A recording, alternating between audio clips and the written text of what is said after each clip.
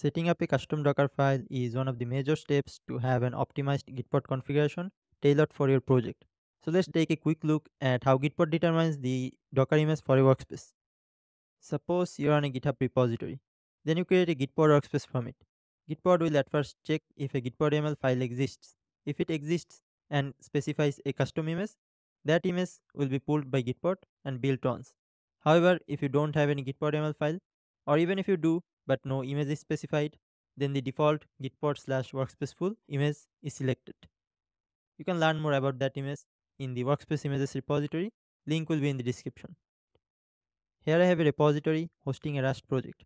I'll use this as an example to show all the different ways you can use a custom Docker image. I'll create a workspace for this repository. Now inside the workspace, I'll create a new terminal and run gpinit command to ensure I have a gitpod YAML. Skipping this as I already have one. To get started, we can directly reference a public image from Docker Hub through the image key followed by an image name, and optionally the tag. Gitpod also maintains some foundational images highly optimized for Gitpod workspaces. I would suggest using those over the other publicly available images. You can find them in the workspace images repository. So for this Rust project, I can use the image called workspace Rust.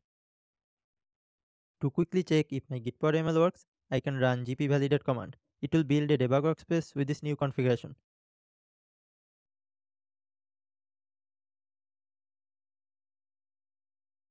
It looks like the build is complete and it launched the debug workspace for me in a new tab. I can confirm that my Gitpod YAML works since the workspace started. I'll close the debug workspace, then press Ctrl C on my main workspace to stop the debug workspace. To permanently save such a configuration, go ahead and push the Gitpod YAML file to your repository. Then Gitpod will use your committed configuration every time a new workspace is created for your repository. But I won't do that just yet as I have more changes to make. Now that's the most basic way to use a custom Docker image, and it's enough for most projects that use common tools. But if we want to spice things up a bit, we'll need a custom Docker file. So let's take a look at that. First, I'll create a Docker file. I'll call it gitpod.dockerfile. In the Docker file, I'll use gitpod/workspace rust as the base image. Now I'll extend the image by installing some Rust packages or tools. Similarly, we can also install things from other package managers such as apt, just to give you an idea.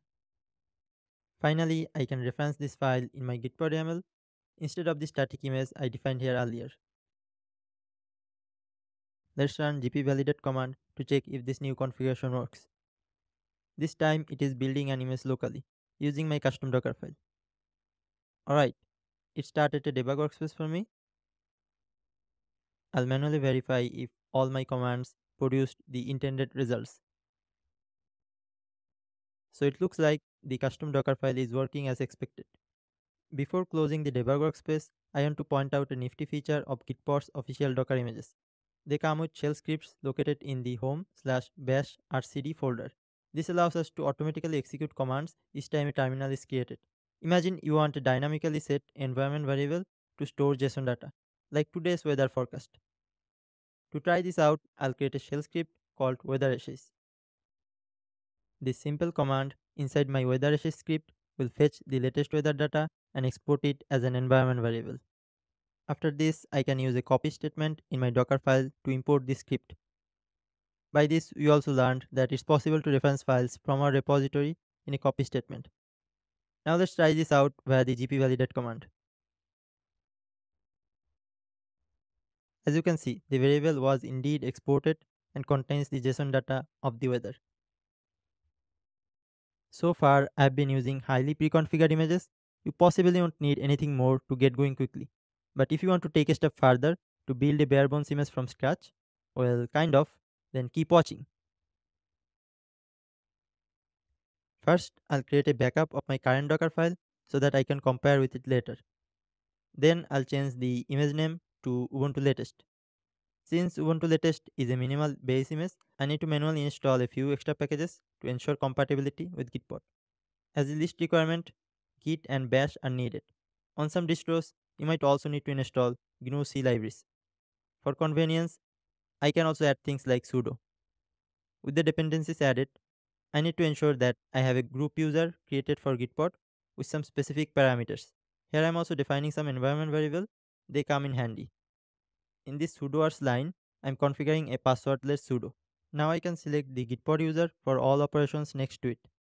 And here's another useful trick. You can define an interactive login shell to use that for the run statements. With this, we won't need to manually deal with shell environment dependencies in Docker. I'll install the Rust tooling too, as that's needed for compiling my project. I'll need to add a few more system dependencies, otherwise my Rust installation won't be functional. Refactoring some of the previous lines. Finally, I'll set up the bashrc.d loader so that my weather script is still effective. And that's it. I'll open my backed up Docker file to compare with what I had earlier. So it looks like I ended up creating my own version of Gitpod's workspace Rust image. Pretty cool, right? Let's do gp validate again to see if it still works.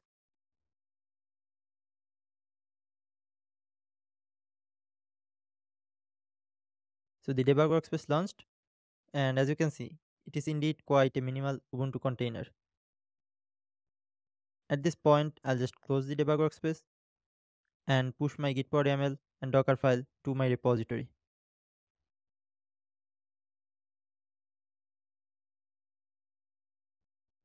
So back to the repository page.